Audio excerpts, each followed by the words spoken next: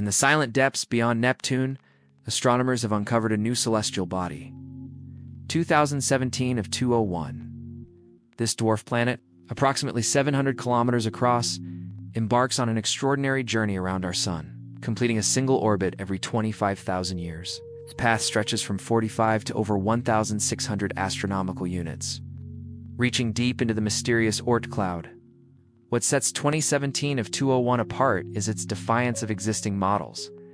Unlike other distant objects whose orbits suggest the gravitational influence of a hypothetical Planet 9, this dwarf planet charts a course that challenges that very notion. Its discovery hints at a more intricate gravitational tapestry at the solar system's edge, woven by forces yet to be fully understood.